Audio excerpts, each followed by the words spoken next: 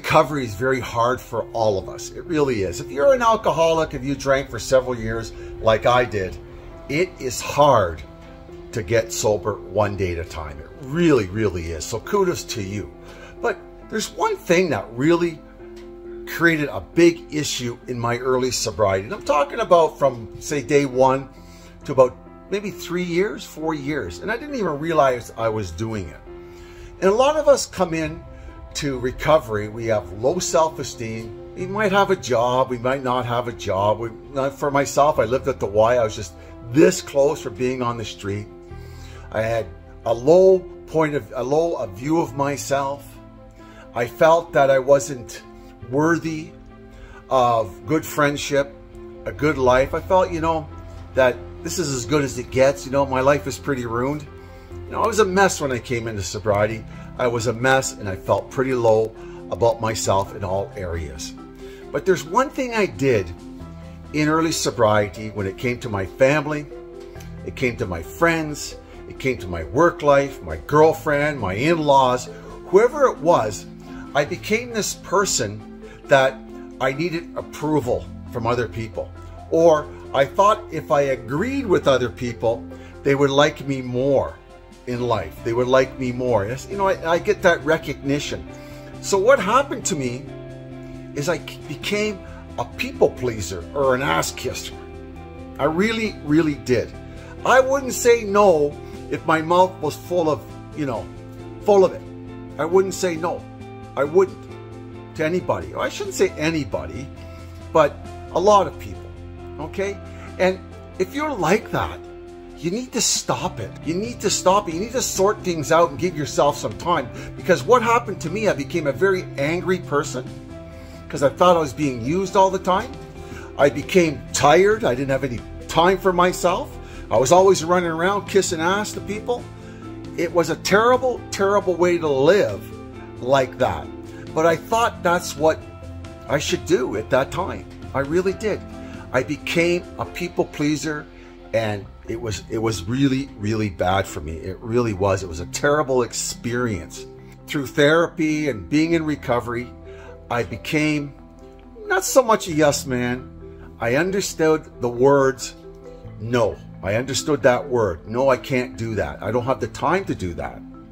I'm too tired to do that. I got to do this today. I got to go to the gym. I got to take my child to the park. I started to tell people back what I needed to do. But sometimes, what I needed to do before I'd help them out. But sometimes, a complete sentence is an easy sentence. And this sentence is a complete sentence. And what it is no. No, I can't do it. No, I can't be there. No, I don't have the time. No is a complete sentence. We don't have to be people pleasers or a yes person to everybody. We really don't. We don't have to do that. Okay? If you're getting your self-esteem from that, you're going to have a tough time. If you get your self-worth from doing things for people and becoming a yes person, you're going to be worn out. You're going to become passive-aggressive like hell. You're going to be tired. You're going to be angry. You're going to feel useless. And it pounds away at your self-esteem. Because I'll tell you why. Because when you're not agreeing with them or helping them out, they won't have anything to do with you. The only reason you're there is because you offer something to them. That's the truth of the matter. I learned the hard way. I really did. I really did. So I just want to say that, I think it's an important thing to understand. I really, really do, because we put ourselves in situations, especially in early sobriety, that are not good for us, or we overextend ourselves because we think we need to do that. Well, you don't need to do it. Do what you can. Do what you want to do, and you'll feel a lot better at it. Make sure your life is balanced, that your sobriety comes first, that your recovery is number one, your family's number one, those kind of things. The outside world can wait.